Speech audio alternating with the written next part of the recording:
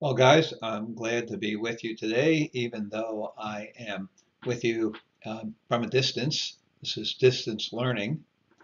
Anyway, today our class is about Mary and the Communion of Saints. This is an important part of Catholic apologetics because it is the thing in our church that is most misunderstood by our Protestant brothers and sisters. They think we worship Mary and we worship the saints, and you'll find out that we don't. And you'll find out during this class exactly what the church teaches about our relationship with Mary and all of the other saints in heaven. Before we get started, I'd like to address a question that was asked last time by someone in this class. It was a very good question. They asked, could a married and divorced man become a priest? And for that matter, go on to become a bishop or even pope?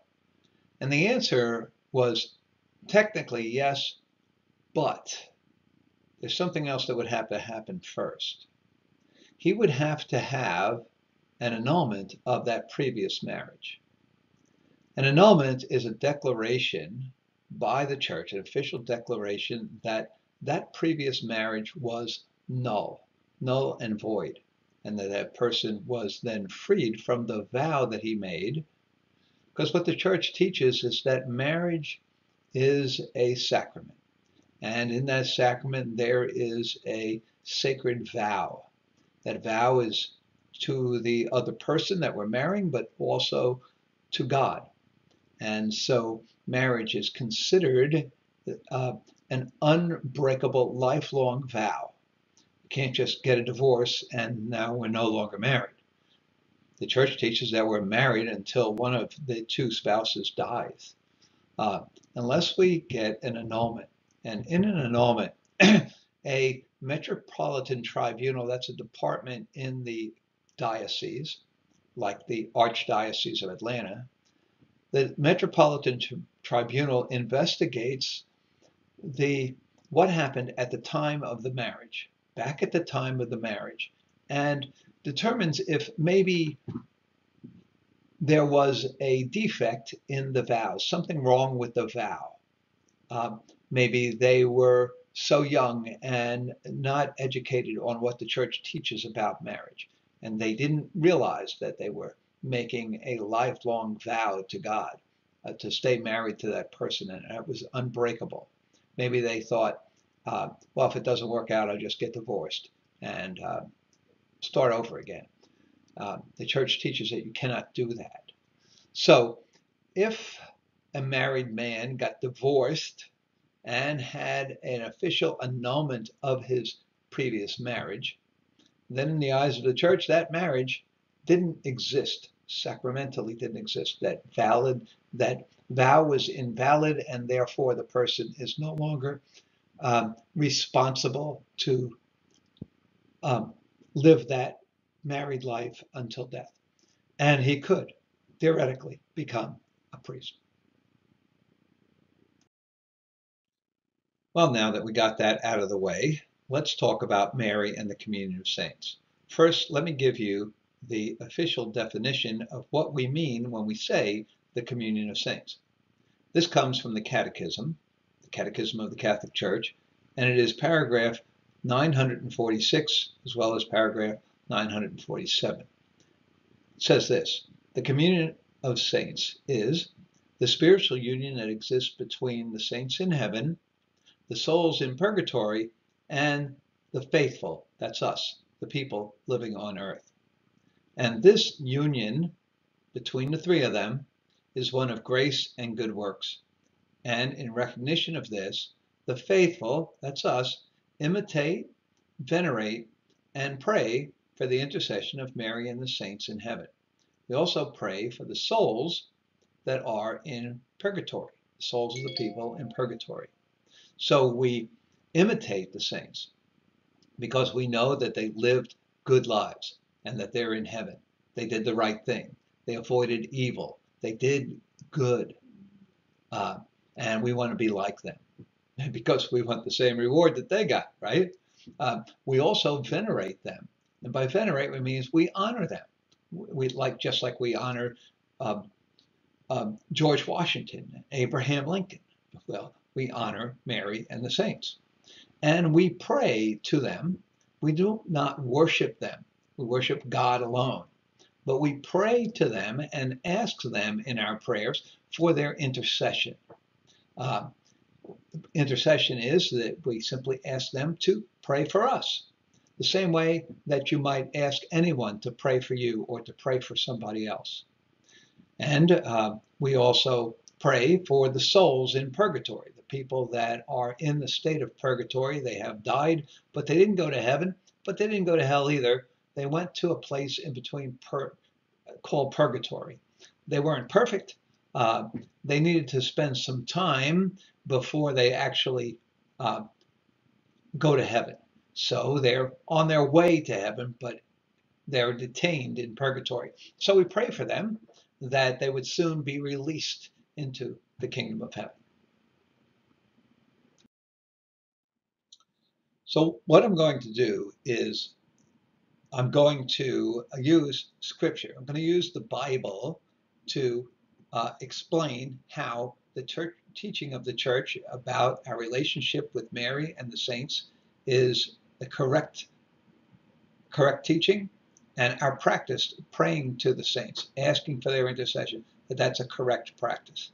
And I'm going to use the Bible to prove it. Okay.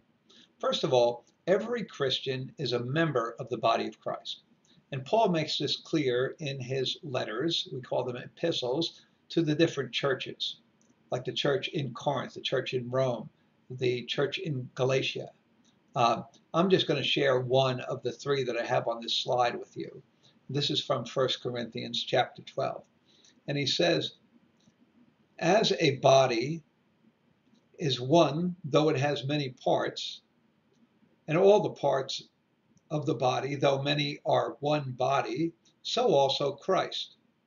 For in one spirit we were all baptized into one body, the body of Christ. Whether we are Jews or Greeks, slaves or free, we are all given to drink of the same spirit. We are all one body.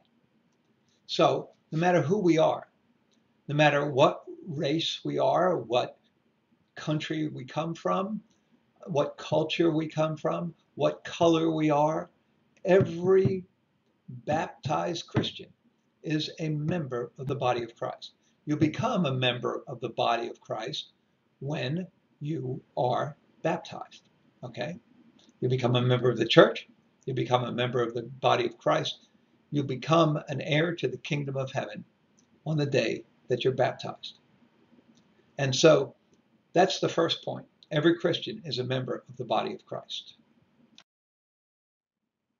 The next point is that the dead are very much alive in the eyes of God. When we die, we're not just gone.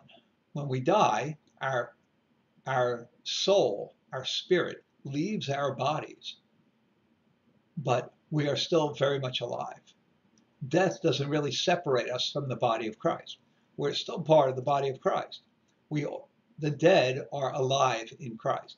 And here on this side, I give you three scripture verses that would validate this belief that the dead are very much alive. And I'm going to share one with you from the Gospel of Luke. In this reading from the 20th chapter of Luke's Gospel, Jesus is talking about those who have died, right? And he says that those who are dead can no longer die, for they are like angels. They are children of God, because they are the ones who will rise. That the dead will rise, even Moses made known in the passage about the bush when he called the Lord the God of Abraham, the God of Isaac, and the God of Jacob. And he is not the God of the dead. Instead, he is the God of the living. For to him all are alive, both those living on earth and those in heaven.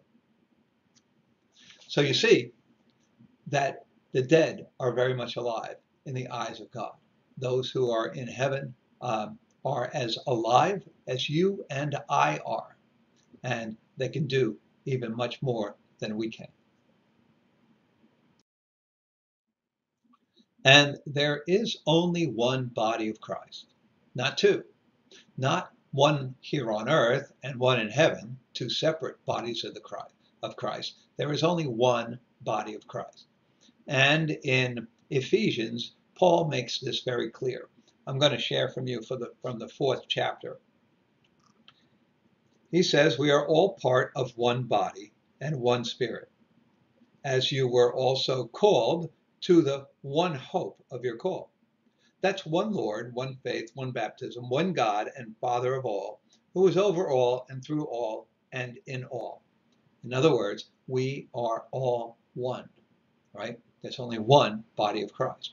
It includes those living on earth right now, those in heaven, that's the saints, and also the souls that are temporarily in purgatory, right? And the church is the body of Christ. So you're still part of this church even after you die and you are either in purgatory or in heaven, hopefully. Right? Many of our Protestant brothers and sisters think that we worship Mary and the saints. They may see someone kneeling in front of a statue of Our Lady or one of the other saints and claim there they are. They're worshiping that statue. They're worshiping that saint.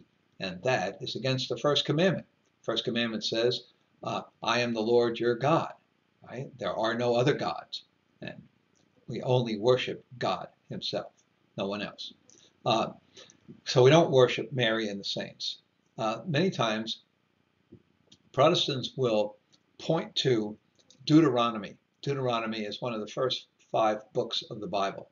And in Deuteronomy, which is a book of laws, right, God gives Moses a law against occultism. Occultism is, do you ever hear of a seance, a witch, a medium that can speak to the dead and communicate with people on earth, have them communicate with the dead? That kind of thing. Ouija boards, tarot cards, fortune tellers. These are what we're talking about when we say the occult. We call it occultism. So let me just read to you what they're talking about from Deuteronomy 18th chapter. Let there not be found among you anyone who practices divination or is a soothsayer, hard to say, a sorcerer, or who casts spells or consults with ghosts and spirits, or seeks oracles from the dead.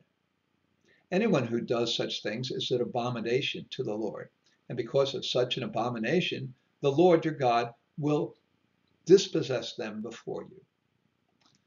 Okay, well, in our Catholic faith, we don't communicate with spirits.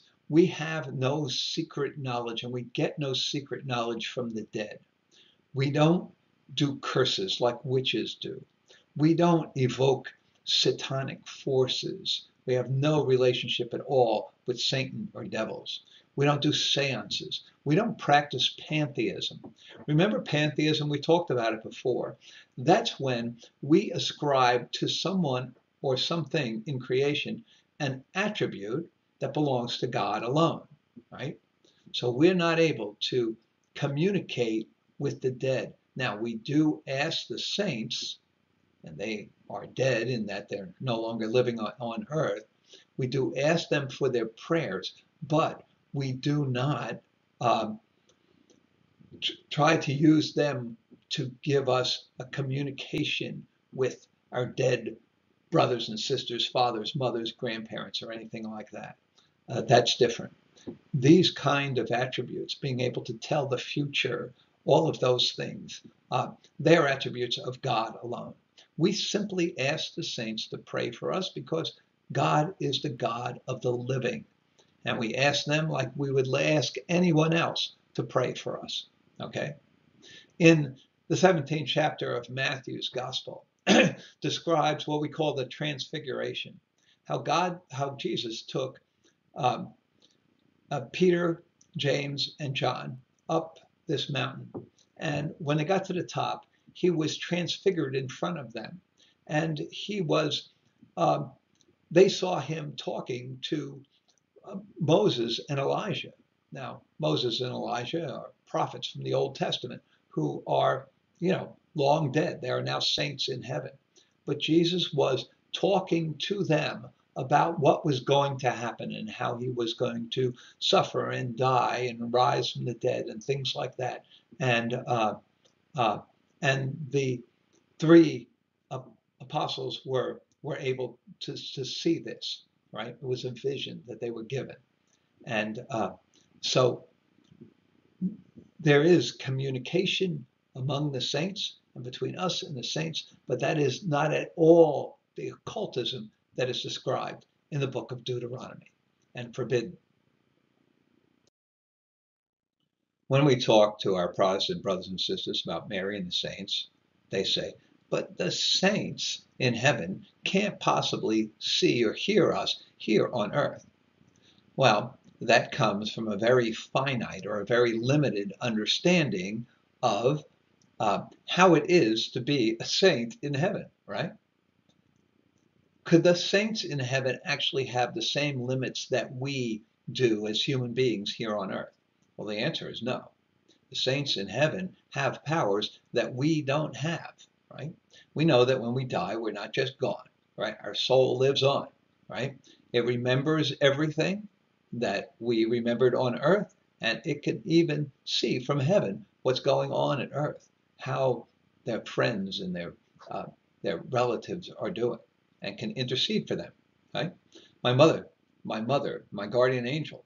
My mother had died long ago, but she intercedes for me, and she can tell what's going on. Right? And God allows this to happen. I'm going to give you several. These slides have several scripture references. We don't have time to go through them all, but I'm going to share with you from the 15th chapter of 1 Corinthians, Paul's letter to the church in Corinth. He's talking about the difference between human beings and saints in heaven. And he says this, just as we bore the image of the earthly one, that's Adam from Adam and Eve, we shall, when we're in heaven, bear the image of the heavenly one. That's Jesus, right? So we are transformed when we die and go to heaven, and we have powers. We're in the transformed to the image of Christ, and we become.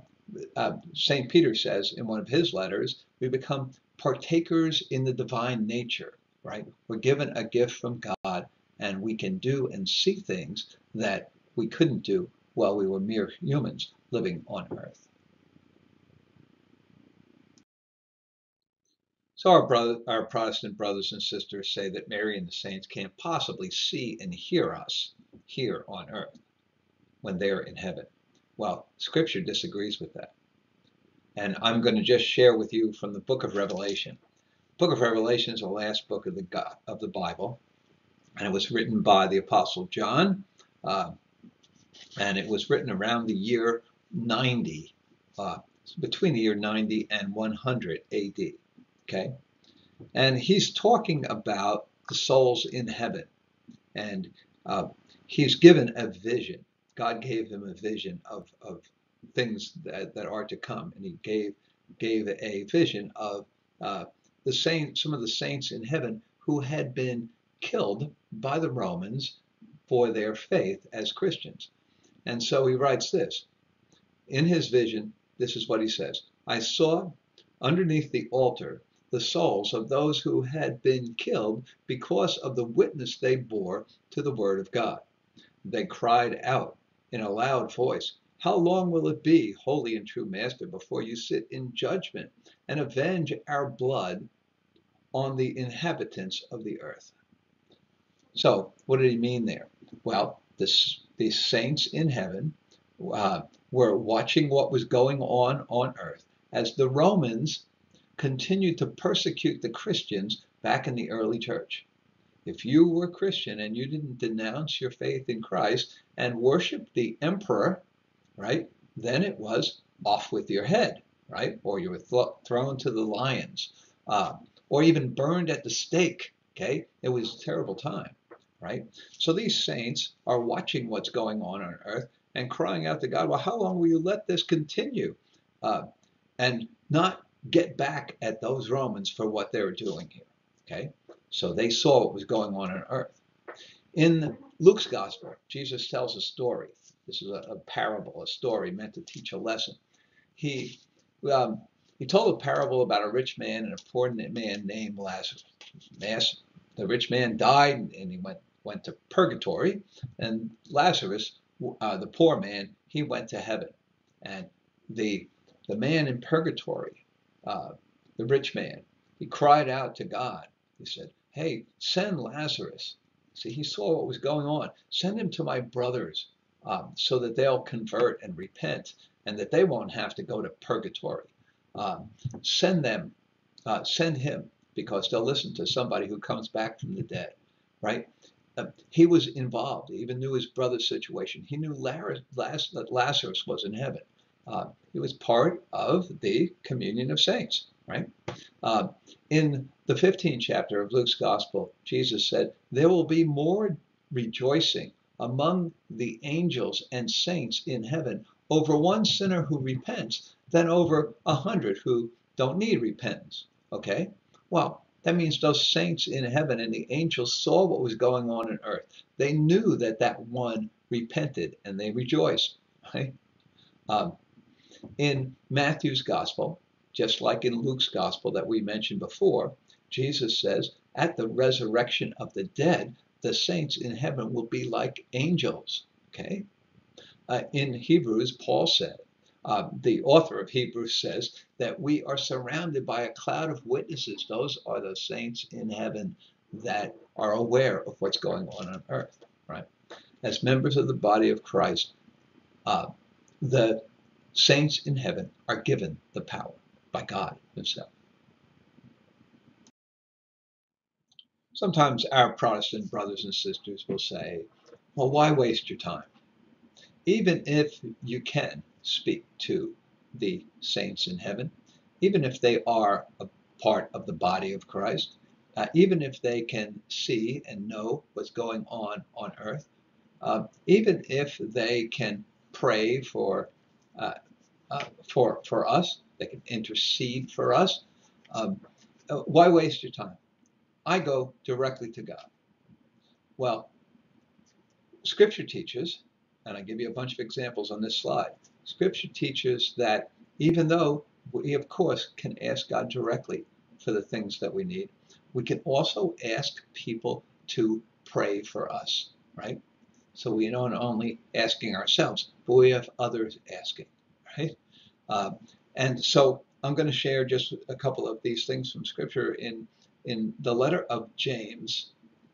Uh, in the 5th chapter, it says this: therefore, confess your sins to one another and pray for one another that you may be healed.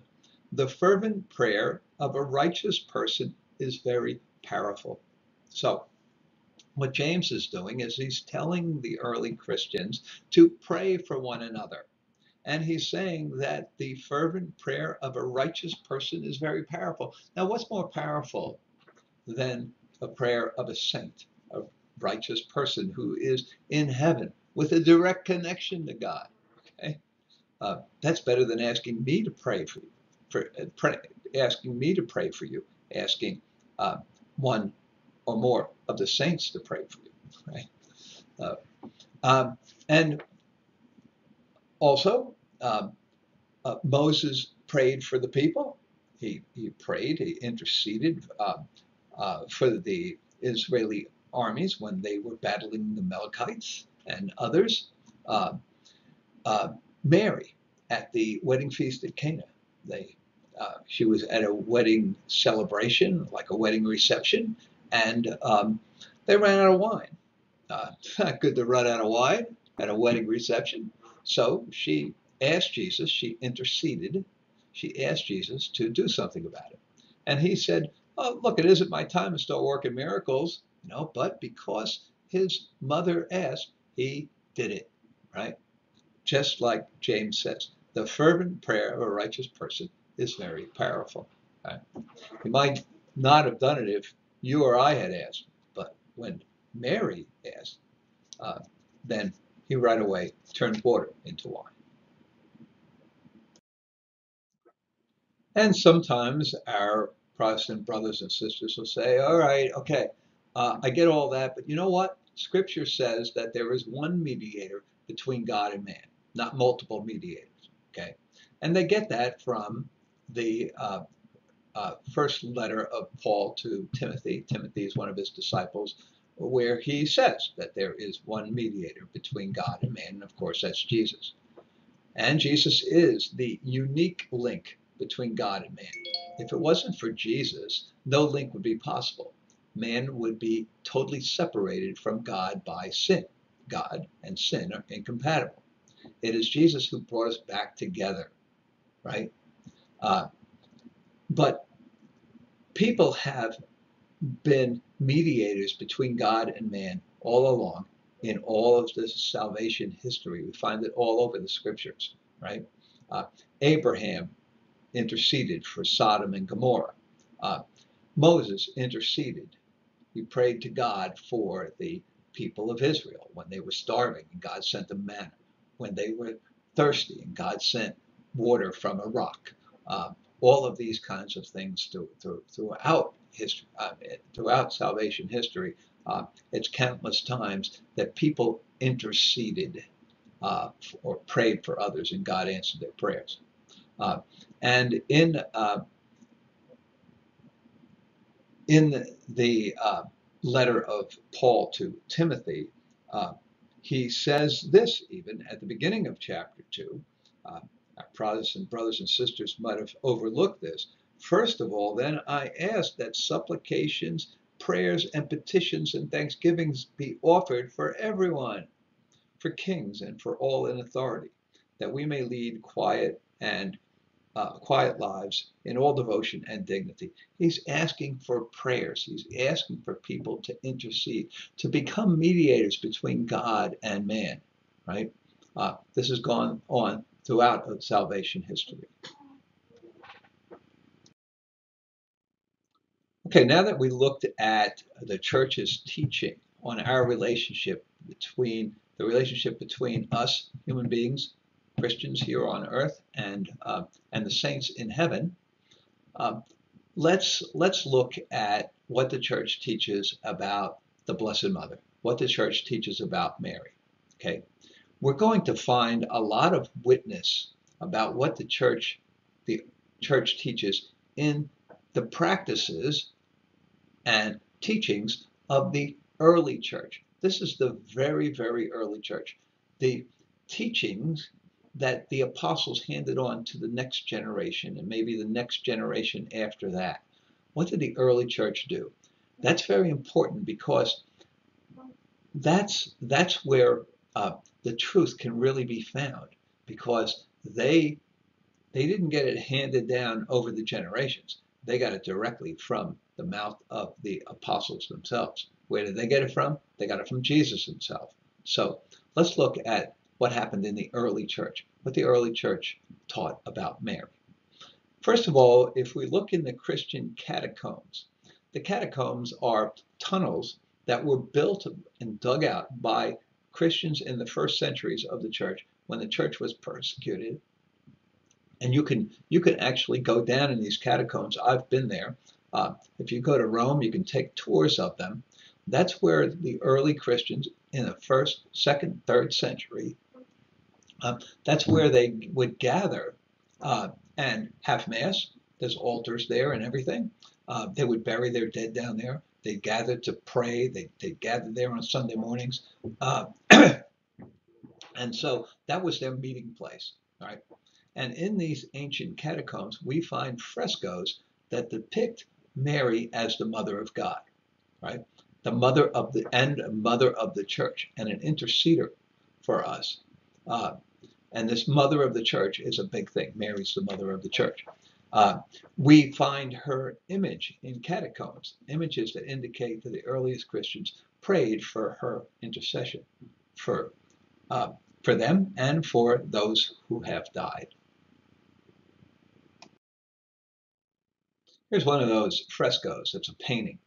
And you'll see here that this is a casket. Uh, so here is a dead loved one. Here's their body laid out in a casket. And over that, you see painted uh, Mary with her arms extended in prayer. That at the time in the culture, that was a symbolism of someone who is praying, whose hands are like this.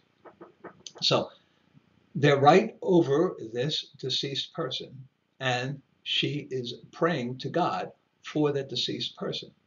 And there is a person who's praying for Mary to intercede for that deceased person, right? So the early church believed in the intercession of Mary for the dead. That is, comes alive when we study the art of the first century found in the catacombs. And here is a picture from a second century catacomb. Uh, and It shows Mary praying again. And who's she praying for? The church that is gathered around here. All right. She is seated at the right hand of her Son in heaven, and she is praying for the church. Her hands are extended in prayer because she is considered the mother of the church. So, what does the church teach about Mary? We would call that Marian doctrine. A doctrine is a teaching of the church. And the official Marian doctrines are these: that Mary is the mother of God. She's rightly called the mother of God. And the church also teaches in her perpetual virginity that she was a virgin when Jesus was born, and she was a virgin all of her life. She didn't have children after Jesus was born, other children. We also teach her Immaculate Conception, that she was conceived and born without the stain of original sin. And finally, the Assumption, that she was assumed, uh, her, her soul was assumed into heaven, as all of our souls are, but also her body was assumed into heaven as well. That's why you will find no bones of Mary. We have the bones of Peter and Paul, the other apostles, and everybody, but not Mary, because her body was assumed into heaven. She didn't rise from the dead herself like Jesus did. Only God could do that, but her body was assumed into heaven. So these are what we call Marian doctrines. Okay, so we Catholics are probably the only ones uh, among our uh, Christian brothers and sisters. Uh, uh, Protestants never call Mary the Mother of God. They just don't do that. But she is absolutely positively the Mother of God. And you want to prove it to yourself? It's very easy. Just ask a few good questions like this: is Jesus God? Yes. Was Jesus God when he was 12 years old? Yes. Was he God when he was 2 years old? Yes. Was he God when he was born? Yes. Was he God when he was consumed in the womb of Mary? Yes. Was he God when he was in his mother's womb before he was born? Yes. Was Mary his mother? Yes. Was Mary the mother of God? The answer has got to be yes. This became a controversy in the early church.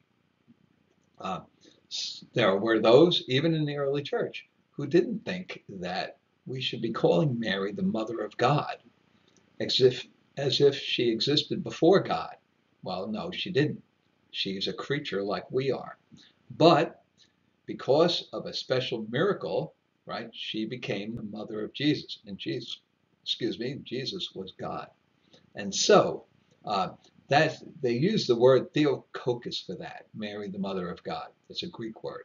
And at the Council of Ephesus, that's in the year 431, when there was a controversy about this, should she be called the Mother of God, the church made it absolutely clear by bringing all the bishops together in uh, an ecumenical council, right? Just like um, Vatican II was one of those in the 1960s. Uh, when the church has something that she has to make clear. So it made clear at Ephesus in the year 431 that Mary is to be called the Mother of God. In Luke's Gospel, you know that Mary, after the Annunciation, after the angel told her that she was to become the Mother of God, that she visited her cousin Elizabeth. And when she visited her cousin Elizabeth, how did Elizabeth greet her? She comes running out of the house and says, "How does this happen to me that the mother of my Lord should come to me?" Well, when people said "my Lord," Adonai, uh, in yeah, in a Jewish language, uh, they meant they meant my God. And so, how does this happen to me that the mother of my God should come to me? You know, that was Elizabeth's greeting of Mary. All right, just uh, and just collaborating what we just said. Mary is indeed the mother of God. And the art in the early church, this comes from another catacomb. Uh, it shows that Jesus here as a an infant, and he has a halo on, showing showing his divinity. And Mary, she's not divine, she's a saint, but she also has the halo because she is the mother of God. She was depicted as the mother of Jesus, the mother of God, even in the art of the early church. And if you don't want to rely on the interpretation of art alone, then you can uh, actually pay attention to the writings of the early church. This guy, Origen, is one of the early church fathers, right? One of the teachers in the very, very early church. Remember, the early church is important because they are the next generation that the apostles handed on the faith to, or the generation after that. Uh, and so they got it like right from the horse's mouth. And uh, Origen, one of the early church fathers, says Mary was indeed the mother of God. She was the real and proper mother of the Son of God, whom the Gospels testify was born of her. Right? So the early church is teaching the same thing. The church has taught this from the beginning, from the mouth of the apostles. So let's talk about one of the other teachings of the church on Mary. Church also teaches, besides the fact that she's the mother of God, that the church teaches about her perpetual virginity, meaning that she was a virgin. She never had a conjugal relationship. Uh, she was a virgin when Jesus was born, and the church teaches she remained a virgin for the rest of her life. Jesus did not have brothers. Uh, and some of our Protestant brothers and sisters will point to uh, the 13th chapter of Matthew, where it talks about the brethren, the brothers of the Lord, right? And even names some of them. It uses the Greek word, right, adelphos, right? Now that word is found in many other places in the Gospels, and you can see my other examples here on this slide. And it meant brother, but it meant brother in a wider term. They didn't have a separate word for brother and cousin. Adelphos simply meant a close relative, like a brother, which is true, but also like a cousin. Uh, and and so the church has known from the beginning that Mary was a virgin for her entire life, and that Jesus was the only one that he didn't have brothers or sisters. In fact, in John's Gospel, in the 19th chapter, when Jesus was dying on the cross, one of the last things that he said to his mother was, "Woman, behold your son." And he was talking about the Apostle John, who was also there with her. They were the only ones. Um, and he said to John, "Brother, behold, man, behold your mother.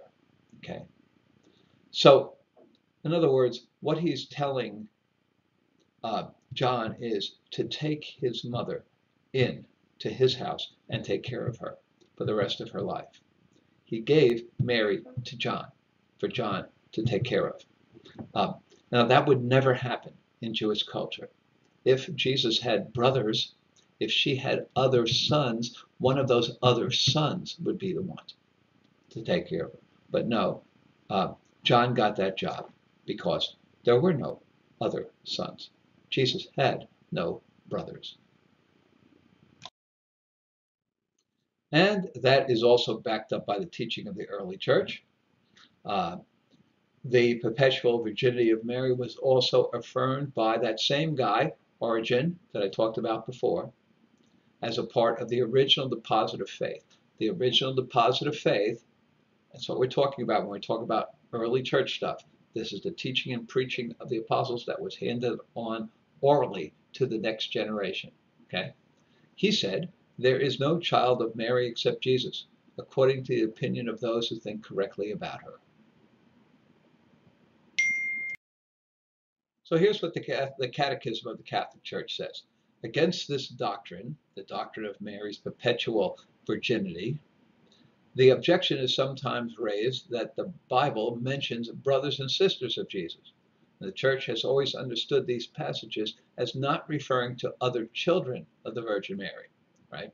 In fact, James and Joseph, who were named in the Bible as brothers of Jesus, Adolphus, are the sons of another Mary, a Mary who was a disciple of Christ, and who Matthew calls simply the other Mary. Um, and they are close relatives of Jesus, according to that Old Testament expression used in the Greek New Testament, Adolphus. Okay, don't panic. We're almost done. So let's just talk about a couple of more things. We have to talk about another Marian doctrine, which is Mary's Immaculate Conception. We say Immaculate Conception, we are not referring to the conception of Jesus in Mary's womb. We are talking about the conception of Mary in her mother's womb. Okay? Uh, and we'll talk about the Assumption as well, that Mary was assumed, body and soul, into heaven after she died. She didn't rise from the dead like Jesus did, but after she died a normal death, her body was assumed into heaven. Okay, so around the year 320 AD, that's the early church, Ephraim, he was from Syria, he's another teacher in the early church. He was a brilliant teacher and a great poet of the patristic age. This is what we call the patristic age, the age of the early church fathers. He described Mary as the most marvelous creature who exists, after Jesus, of course, and the source of the highest inspiration. He insisted on Mary's spiritual beauty and holiness, as well as her freedom from the stain of sin, including original sin. So, in the Immaculate Conception, we teach that Mary was conceived without the stain of original sin. The rest of us do have the stain of original sin. It is removed only through baptism. Well, Mary wasn't baptized in the,